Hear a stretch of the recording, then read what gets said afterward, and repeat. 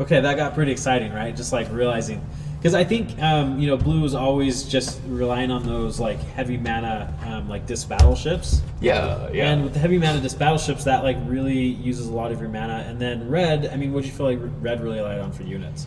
I mean, it looks like they were trying to do a similar thing with the airships, but then they would also try and like supplement them with like infantry on the ground to sort of like create like a strong spearhead through. And it looks like it actually like it managed to break through, and then back in the second match when it looked like that he was going to lose like 2-0, like he actually managed to sneak in his soldiers onto like the second mid row, where like he just didn't expect, and it completely took him by surprise, and that's what completely turned it around for him. Oh yeah, and I mean, like you can cast some spells that are pretty vulnerable, right? There's like the key thing to know this game is if you play it enough, there's some really good counters, right? So like Thundercloud like really tears up the floating fortresses, which obviously I think Shell's giving us all the secrets. Yeah, right? pretty much. We but have he's our in-game expert in the chat, which we highly appreciate. Yeah, thank you so much for that. The cool thing is like I noticed he is about 500 or 600 points above everybody else. Like on terms of the leaderboards. That's insane. So, anyway, Shell's giving us like a little cat emoji. Oh, lovely. Anyway, so Shell, if you are out there, we hope that Kingdom Brawl continues to get bigger and better as a tournament. So, like, hold on to that top leaderboard spot. Who knows? That could be worth millions one day. Yeah, who knows? And we would love to also see you in like the other tournaments that we have coming up in the other VR games. Because what I've noticed in the VR esports world is that we have a lot of competitors who just play a variety of games. It's not like the traditional esports crowd where like it's just like these teams playing the same game. Oh yeah, like Overwatch year-round. like 12 hours a day, or like League of Legends like 12 hours a day, right? Like you have a lot more generalists. Yeah. So Brandon is out hanging over here, and we're going to talk about what we're going to do for the rest of the show. So just kind of that was the match we're going to cast tonight, right? Yeah, yeah. And then we're going to do some recaps from earlier. So then Nathan, I think you also have some of the brackets that we can talk about. Yes, I do. Which I'm going to awkwardly turn over to this side, and hopefully Twitch chat doesn't Master mind gaming. Gotta play them all. Gotta catch them all. Yeah. Wait, I gotta play them all VR esports. Oh yeah, this green screen covers a lot of the junk that we have lying around. Like, is it a fire hazard? I don't know. But we're not going to ask that question today because we are here for esports. Yeah. So congratulations to Waylon. He is moving on, and yes, and he will be playing up again. Well, earlier today we had our other NA match, which was against Stu and Shale. And that was pretty exciting. We can't throw this up on the screen, can we? No, we can't. Okay, so let's just talk about it really fast, and then we'll just kind of look over the screen. So excuse us if we can actually post these in the Discord chat a little bit later on too. Just like throw the files right in there. Yeah, that would be great. So we got here the North American bracket. We're just going to talk through it really fast. So we got It's Jason, and then he played against Devin actually from Virtualities. Devin was kind of a noob. You can say that about Devin. Oh yeah, if the he part doesn't mind. So our own team, home team, lost to It's Jason, right? Stu had to buy that first match, and then he advanced on to It's Jason. Surprisingly, not surprisingly, Stu advanced on, even though It's Jason put up really tough, right? Yeah. Well, actually, for the previous match, unfortunately, Jason actually had to forfeit because he had. Oh, that's right. He had maybe. I think he had his wisdom tooth pulled out the previous day, and he just was not in any condition to continue. Right, yeah. So VR Esports takes a ton of dedication and focus. So It's Jason. We really hope you're doing well out there. Yeah. Pray for a swift recovery for you. Yes. So dental work is serious. And then we got Tyler Brush the your Man. teeth. Val. And then we got Shell Disciples of Gaming. Had a couple buys right there. So Shell moved on pretty quickly. Shell's ranked number one seed. And then we got the other side of the bracket. And then we had. Do you want to talk about the other side of the bracket really fast? Yeah, sure. So on that side, we had Keith versus Brandon, where Brandon was able to sweep Keith pretty good. And what's interesting actually is that the two people who moved on to the semifinals, like our competitors just now, Brandon and Waylon, are actually from the same arcade. Like we matched them separately, but they ended up coming to the same location. So that was very, like, if anything, it was a little bit convenient on our side. That was pretty unexpected. So we'll go ahead and post these results, but Brandon and Waylon did those pretty well.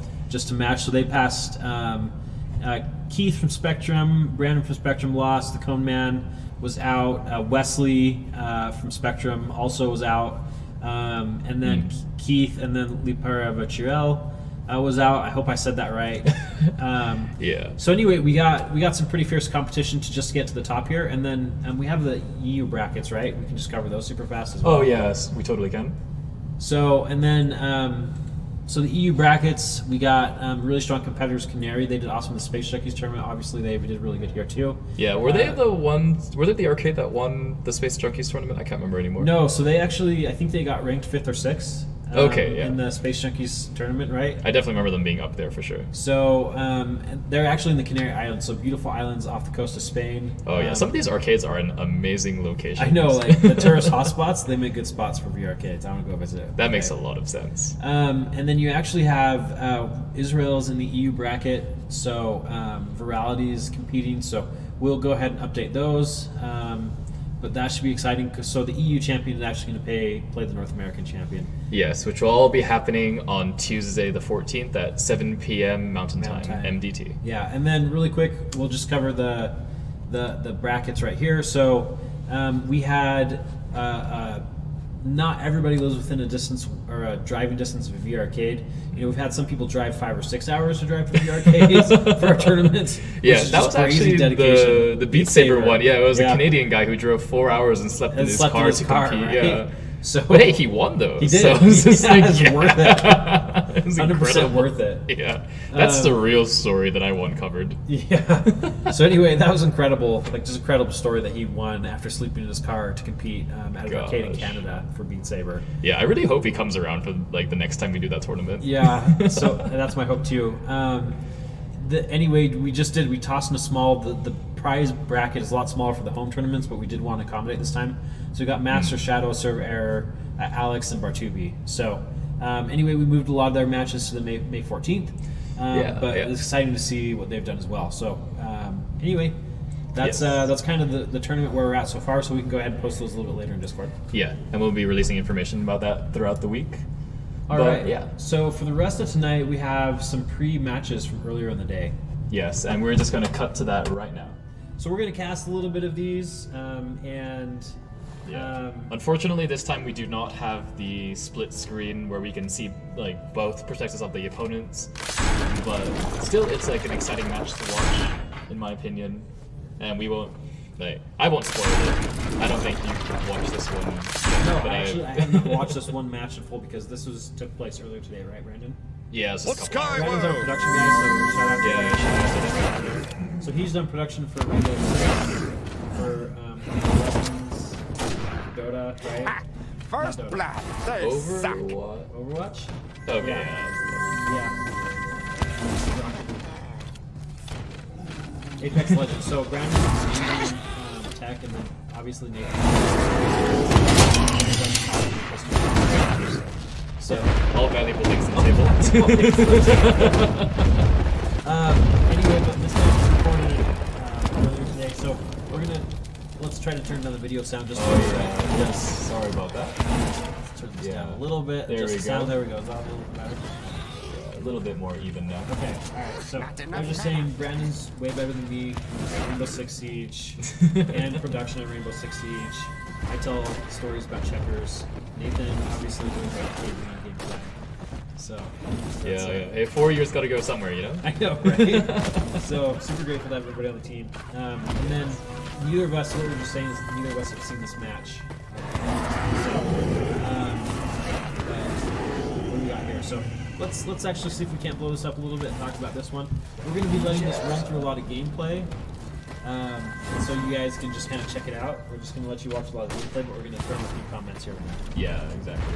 Looks like we jumped in at a pretty interesting point. Looks like Red Side's getting really pinched over there. Like their spawn line has been pushed up it's pretty backed up. Like they're kind of in a corner, but both towers are still up, and looks like their forces are being like.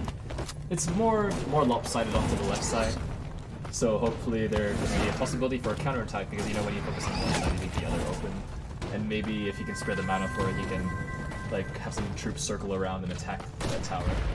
But it looks like both both of them have been focusing the left side from our perspective, because you can see that the towers on the right side are almost untouched for both of them. And it looks like they dropped the dragon on the right side, your favorite unit, right? Oh yeah, dragon, 6 mana, overpowered. Yeah. Use all your mana, you have nothing left. But worth it. Wyvern, our mistake. Oh right, because you can, as you progress through this game, something that's really cool is you can actually upgrade your cards and upgrade your deck. So you get more gold. For the purpose of the competition, we actually gave players unlimited gold through arcades. Some of the at-home players actually grinded their way through the entire thing. So hats off to those guys. Yeah. And you know, just whipping out my arbitrary fantasy knowledge, the difference between a dragon and a wyvern is that the dragon has all 4 limbs, kind of just like any other like quadruped creature. Source of knowledge. Yeah, exactly. But then they have wings on the back, which is like anatomically does not work very well. So like a real life dragon would just really not fly. Like it would either just run really awkwardly, or it would just not fly just because the dragon was so heavy in general. That's important. You play Dungeons. Yeah, this is true. I'm a very big Dungeons and Dragons fan. I played Pathfinder and I played like 4E. Actually, no, you know, let's forget that. I didn't play 4E. Like no one needs to know that. But I play a lot of 5E and a lot of other tabletop games. But like a wyvern in general, a wyvern is typically looking like where the front hind legs are also the wings, and so it's only really got its legs to stand on. Yeah, kind of like a parrot scale.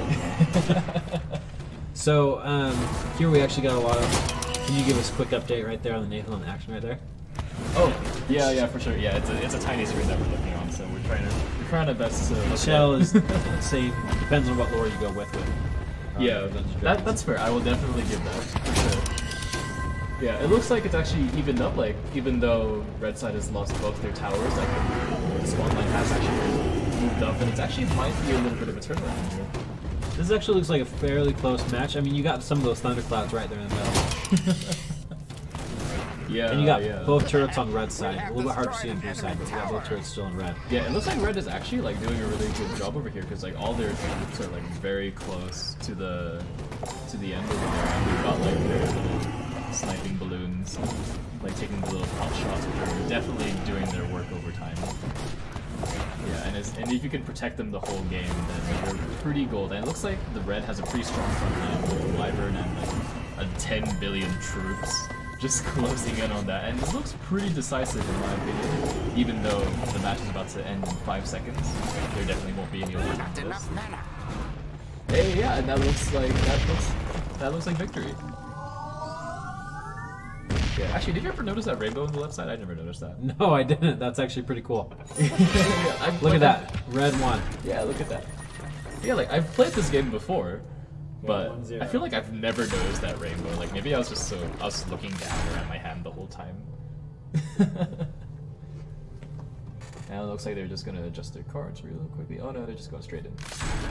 Taking a peek. You know it. Yep. So actually, yeah, so you can adjust your deck in the middle, right? There's actually So there's a lot of stakes on this. So just quickly to remind everybody at home. There's actually a $1,000 prize pool for this tournament, which is pretty impressive. Yep. For the first VR esports tournament card-based battler ever. And the other thing is that the grand prize actually also gets the HTC. Yeah, which is it's like $500 and a headset. So first place, there's actually quite a bit right now. It's quite substantial. And I think, like, in our history of our, that's our second biggest prize, if I'm not mistaken. Well, Arizona Sunshine and Island 359 had a really big prize pool because they were combined. That's true. And we had a ton of headsets for Space Junkies, around 4,500 total worth of headsets, plus cash prizes for that one. So this one is pretty substantial, just right in line with some of our other tournaments. You can't retire on that yet, but it'd be a pretty good day. Your mana is too low to play that card. Yeah, for real. Pay my rent for a little bit, you know? I know, right? You can at least pay like 1 month's of rent. So, yeah, VR esports, actually, if you want to compete for money, join the VR ESL League. We've sent some players right to there. It's like a good part-time job. So, yeah, no kidding. Yeah, I think right here, like we're seeing in the match that Thunderclouds are a continuous favorite for here. Oh yeah, yeah. Well, it's kind of like doing two things at once. You know, it's like it's taking out those air troops, but also covering you, so that you just can't play as well for my D&D players out there. You know, Devil's Sight, Darkness combo, the ultimate level 2 cheese. Level 2? Yeah, level 2. So, you know, Red is actually he's mostly spawning down that center lane. It looks like, right? Yeah, I got Marauders. He's kind of sending the Marauders to the side. Yeah, it looks like a little bit of trouble spawning over there, but it's nice to catch it right there. Yeah, so it looks like. Yeah, which is great because it actually, like, as you can see from this point of view, it's pretty much covering the 2 lanes. Like you really can't see what's happening behind that cloud if someone were to see it. It lasts for a good amount of time. Right. Yeah, I feel like that's probably one of the things we've seen here in the meta emerge in the tournaments, right? Like the thing with like VR esports is like the games are always like trying to find the balance and like which cards are OP, but I think as we've seen this tournament, like the Thunder Cloud is definitely. Yeah, and you know, like what I think, like it just in games in general, is how underrated vision is. Because you know, anyone who's ever played like Smash has the items turned on when they like have the puppies come on screen and suddenly you can't see anything. Yeah. And it's just like it's super annoying. Yeah. And if you're fighting against any AI, they're just like, oh, I don't care. Like I don't need this vision. Yeah. Like, it's only you. And same with like in League of Legends, like one of the biggest things they talk about is vision control and how that can like make or break games between people. And we can see the same thing happening over here, which I think is very cool because then it's a pretty advanced mechanic to work with. Yeah, certainly. So we actually got yeah, oh, so but it looks like damage blue turrets. is pushing. Yeah, most turrets are down, but and troops are just kind of like all over the place. Some more of those blind fortresses, more marauders. Yeah. Got a little sniper in the air just taking their pot shots. Really gotta deal with that. We got one dragon. But I don't think he has the resources to. Yeah, there's just. Oh, dude, you got the giant man with the arms. I can't remember what the name of the unit is right now. Yeah, no, me neither. Oh man, but looks like they're in big trouble there, which is, even though the spot line is so far up, I think they might just be going for base race because they're just ignoring. Oh, dude, there's one talking about here. You can't really close the tower. You can actually look around the cloud, right? You can't do that in League of Legends. Yeah, no kidding. I wish. Oh, so close. Yeah, which, speaking of which, was something that happened really funny, and like, it's great that we have the at-home tournament because it allows like a lot more accessibility for VR and tournaments and just getting the community to play against each other in like a more competitive environment. Because there was actually a very funny spat with the CLG Academy team because one of their players couldn't get their visa approved, and so they played remotely for the tournament. And it was funny, on the live stage, they actually had a cardboard cutout of their teammate just sitting in the chair playing for them. Visa and I thought, problems, hilarious. Yeah. Yeah, VR esports is so new, right? And so, like, whatever, people are just doing all sorts of crazy stuff. Oh, yeah. Oh, hey, looks like the timer is actually running low, so we might actually go into overtime over here. And, like, both towers are down, so it really just comes down to, like, get a kill. Super good. Yeah, oh, no, it looks like the game actually just ended. Just on the cusp of it. Wait. Oh. Yeah, there we go. Radically throwing down some cards. And hey, but that was pretty good 2-0. There we go, we got the cloud and everything. Yeah, no, you gotta figure out your victory celebration pose, you know? Yeah. Like the flip. Cool. Okay. And that's the conclusion of that. So, anyway, guys, we have loved doing this tournament. It's been really cool. You know, I think a lot of people when they go to an arcade, they'll like choose like the standouts like Job Simulator, Arizona Sunshine, obviously another Vertigo Games title. Yeah. But this is something pretty new. You know, they took a risk, and it actually works a lot better for arcades than like the tabletop that are like 5 or 6 hours, because most people are going to arcades for just like a half hour, an hour with their friends, right? Yeah. And so, you know, particularly like this kid-friendly too, like they can just jump into it. So yeah, exactly. That wraps up. So congrats to the winners for tonight. We'll post the results in Discord a little bit later. Yeah. And then we're going to catch everything next week for the finals. Yeah. And so we're going to wrap up the EU, North American, home. Yes. Next week. Everything. It's going to be a pretty busy day on Tuesday, but we all look forward to it. Maybe I'll tell some more checker stuff. I don't know. Yeah. We'll come up with more random facts to keep people entertained. Or the same ones. Hey, I don't know. I got loaded that. Yeah. You know, you're just a little one-trick pony with your checkers, trivia. 3500 BC, checkers. Yeah. Every year at the same Christmas work holidays, like, hey, you know about checkers? All right. But yeah, anyways, that's it for today. Thank you so much for tuning in, and we will catch you on Tuesday, 7 p.m., May 14th, and in Mountain Standard Time. We're going to wrap up the finals. I was so close. Yes. Woo. Let's go.